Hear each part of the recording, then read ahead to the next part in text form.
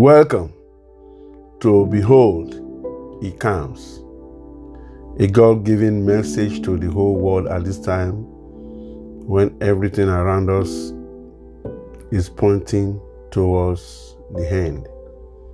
Everybody may not see it that way, but those who know how to read the times, those who love God and who knows about the Word of God, those who know about the Word of God, they know that all that the Lord has prophesied. He did not tell us what time He's going to be here, but He told us signs to look for.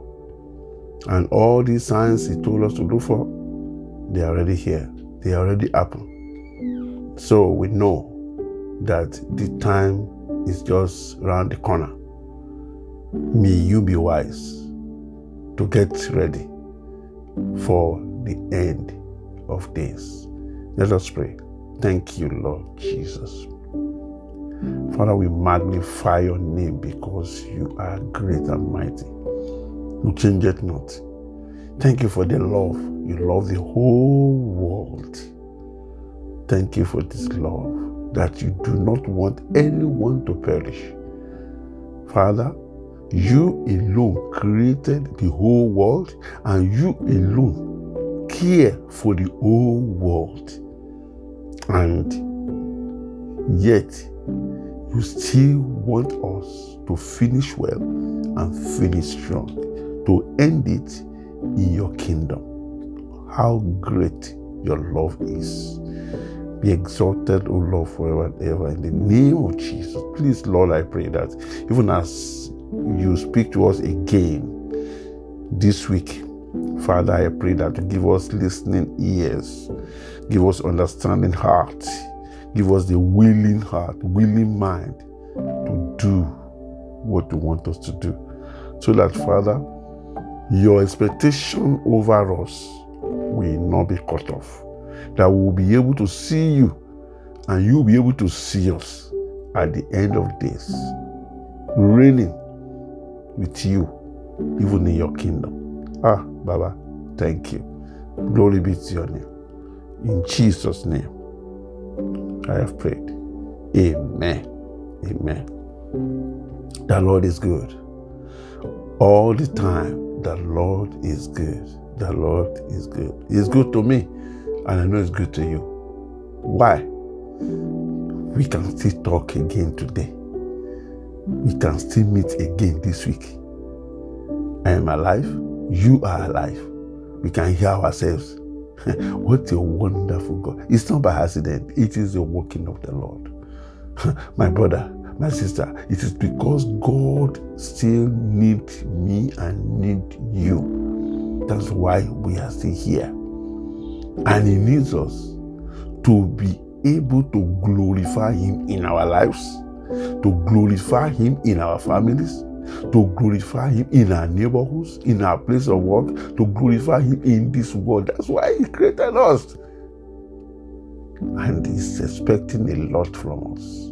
May we not disappoint God. May you not disappoint God. You have been turning your back for so long. May you get the notion, the urgency, the grace to turn back, to come back to God. God help you. God help me. In Jesus' name. Brethren, we are in a series that is called Before He Comes. The overall series is Behold, He Comes, as we have in Matthew chapter 24, verse 30. Matthew 24, 30. He said, Behold, He comes. Jesus Christ Himself said it. He prophesied it to Himself that He is coming. And the whole eyes, the whole world will see Him. When they see Him, they will mourn, they will lament. He is coming in glory and great power. Great glory and great power. And I tell you, He said it Himself. He cannot lie. He cannot lie. He cannot lie. John, the beloved, at the time he got the revelation, In Revelation chapter 1 verse 7, he repeated it and said, behold, he comes with the clouds. He comes with the clouds. All the eyes will see him. And it is very imminent, very nearby right now. So today, we want to talk about what happens on earth. If you have been able to watch movies like The Left Behind, if you have been able to watch movies like The Rapture, different movies God has inspired many people to put up so that we can really be warned. The warning is coming left and right, left and right. It's coming from messages, it's coming from music, it's coming from movies, it's coming from people walking around and giving trials, different from media. It's coming from left and right. We don't have excuse. I don't have excuse. You don't have excuse if you miss it. If you miss it, you don't have it. In fact, by the time you miss it, you will remember everything you ever watch on the movie, you ever hear on the social media, you ever hear in the music concerning this event. You will know, you will remember. And then I pray that word, I died known, will not happen to you. I died known, I will have accepted Christ. I died known, I will have believed in these words. I died known, I will have lived my life for Jesus. That will not be your portion. It will not be your portion. It will not be your portion. You will not stand to regret, because now it's like, keep quiet. What are they talking about? We have been hearing this for a long time. Please. It may be right now. Maybe right now. Please come back to Jesus and live for Him. What will happen as soon as there's rapture? You can imagine.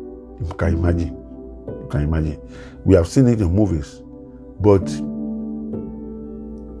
the driver is driving, and the rapture takes place, and the driver has like 5 passengers in the car. In the car, the driver is a child of God. He has given his life to Jesus. In the car, one at the back is a child of God, has given his life to Jesus. And the trumpet sound, and rapture takes place, and there's catching up, and the driver is caught up, and the one at the back is caught up on full speed on expressway. Tell me what do you think will happen? Just for that incident, you see that car and the three that are remaining there, if there are 5 passengers, they are in trouble. In fact, they are in serious trouble. And it will happen like that in the air with plane. There'll be crashes. On the sea, there'll be shipwreck. It will happen like, if they are pilots, they are sailors, they are drivers, if their drivers are children of God. Many things will, and it will happen at the same time all over the world. Imagine the time we have right now is about 2:11 in the afternoon. Right now in Africa, the time is different. In Australia, the time right now is different. There are some people that are just waking up right now. There are some people that are going to bed right now. Some people are at work right now. The same time. So it will be morning for some people, it will be afternoon for some people, it will be night for some people, it will be midnight for some people. And when it comes to pass, my brother, my sister, it will be disaster everywhere on the earth. On the earth, it will be disaster everywhere. There will be news and communications. The whole media will jam together, and the same news, for the first time, everywhere in the world will be carrying the same news, the same experience, the same observation that, oh, we have missing people. Oh, we have missing people. People will be missing them. We'll be missing people here and there. It's going to happen, and it may be now. It may be right now. That is the danger in there. That we don't know what the time is going to be. That's why you just need to be on guard. Be on guard. Be on guard. It could be right now. It could be right now. It could be right now. If it is right now, if it is right now, what is your faith? F-A-T-E. What is your faith? Where do you stand? Have you known the Lord and you are backsliding? You have gone back to the word the Bible talked about Demas that was with Paul, helping Paul in the missionary work. Paul said he loved this present world and he has gone back. Have you gone back? It's better you come back today. Please come back. God is ever waiting, ready. He doesn't want anybody to perish. That's why the rapture has not taken place. We said that in one of our series, that in one of our messages in this series, that he is long suffering for me and for you. He doesn't want anybody to perish. May you not perish in Jesus. You will not perish. You will not go to hell. You will not go to hell. You will not remain behind. Because to remain behind is the beginning of journey to hell. I tell you. Because children of God are being taken up. Who are remaining? Children of the devil. The devil knows where he is going to finish his life. The devil knows that the hellfire have been created for him. That's what the Bible says. Let's look at Matthew chapter 25.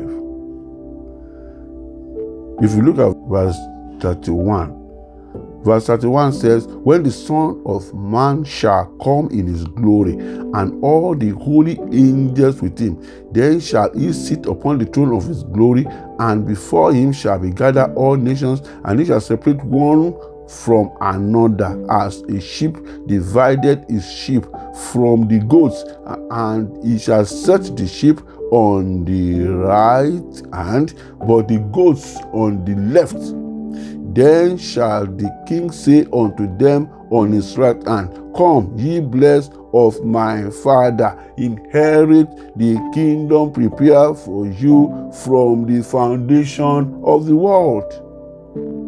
See? So that is what will happen to those who are on the low side. That's what will happen to them. You see?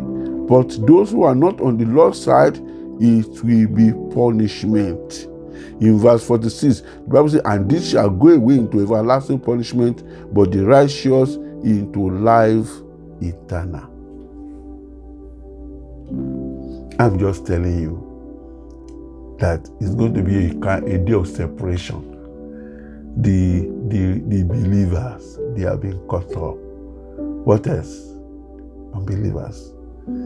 He may be a pastor in the church, left behind. He has never been a pastor. He's been an unbeliever. Maybe a choir leader, left behind, that did not make the rapture. He has never been a real child of God. He has been a child of the devil. In fact, the rapture will tell the truth. He will say the truth to the whole world. He will make the world to know who actually have been serving God and who has not been serving God, who actually have been deceiving the world that is a child of God. Big ministers of God who have been very careless with their lives. The rapture will reveal those who have been careless. And then the whole world, like I said, will be in disaster. the whole world will be in serious trouble. You see, look at what the Bible says. Matthew 24 verse 15. Say, when ye therefore shall see the abomination of desolation spoken of by Daniel the prophet stand in the holy place, whoso readeth, let him understand. And when you look at verse 21, the Bible says, for then shall be great tribulation, such as was not since the beginning of the world to this time, no, nor ever shall be. That is what is going to happen as soon as there's rapture. We call it great tribulation. Tribulation, great tribulation. That's what the Bible calls it. See, there have been tribulation at this time. See, there have been suffering. There have been hardship.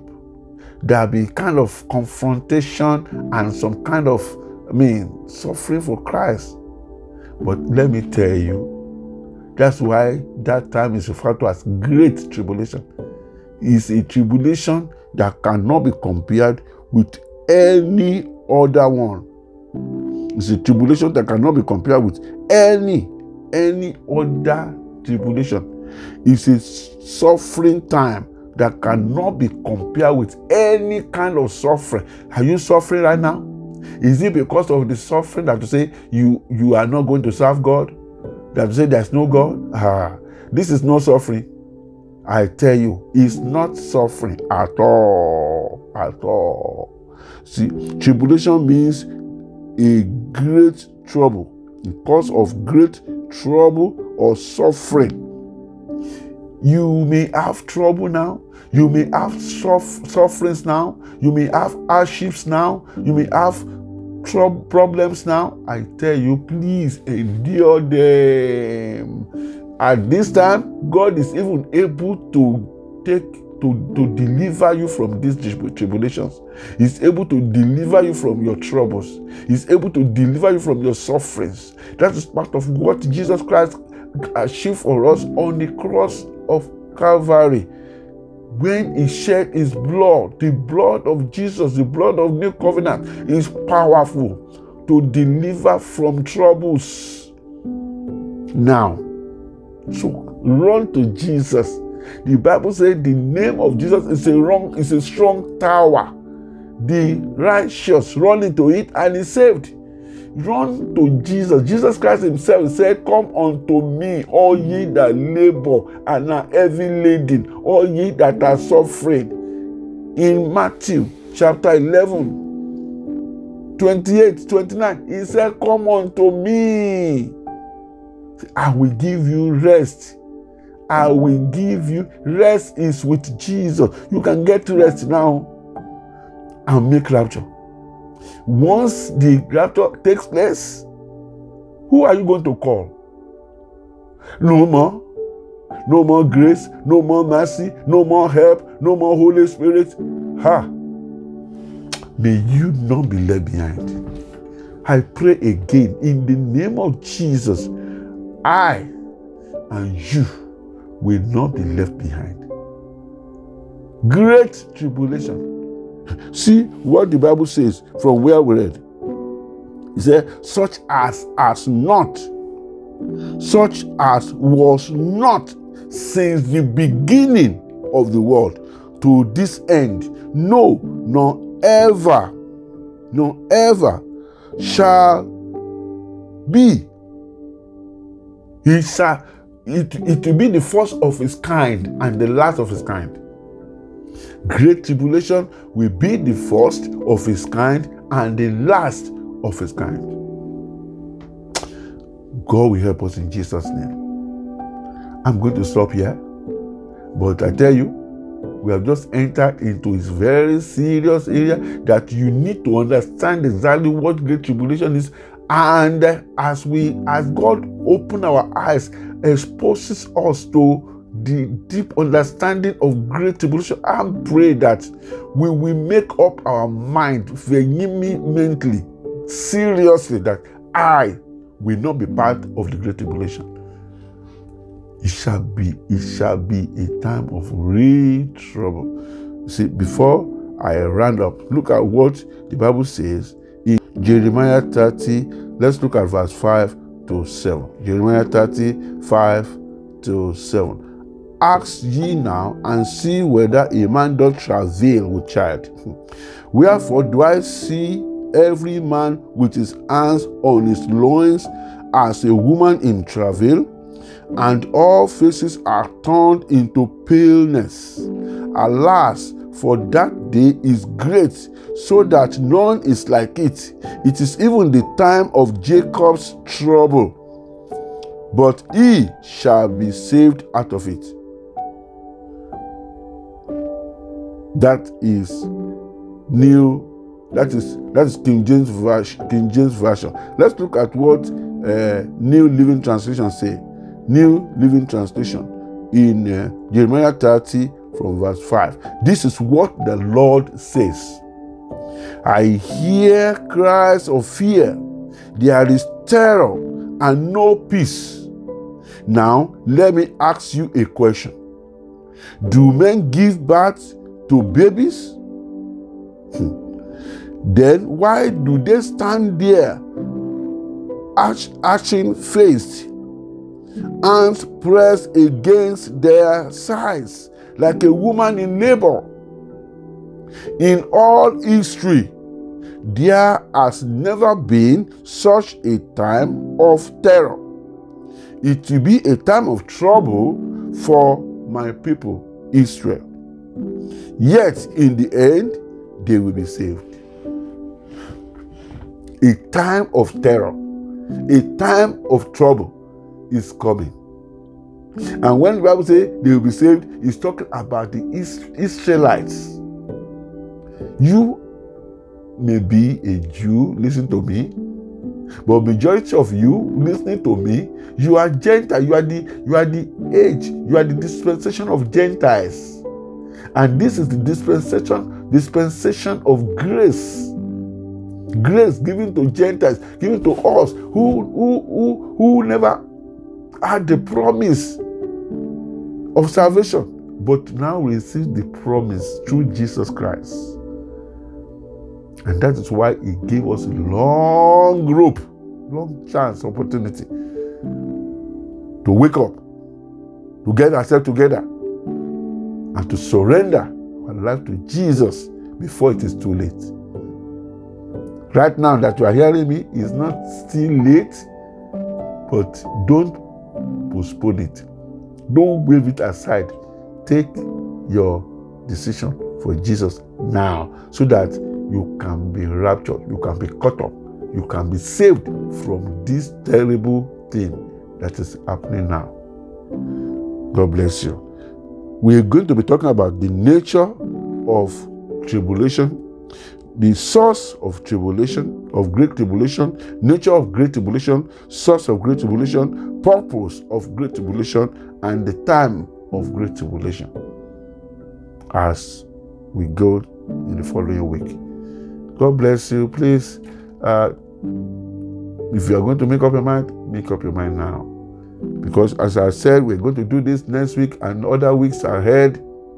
If the time comes for rapture, we will not be able to do that. If rapture comes today, may Jesus take us with him. Sudden death will not be your portion, but it happens. If sudden death comes, may you be ready. Believers don't die. They only sleep. It's a transition to the kingdom of God.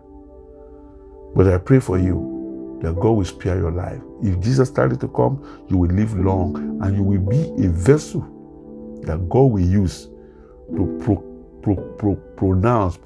proclaim, publish the gospel all over the world in the name of Jesus.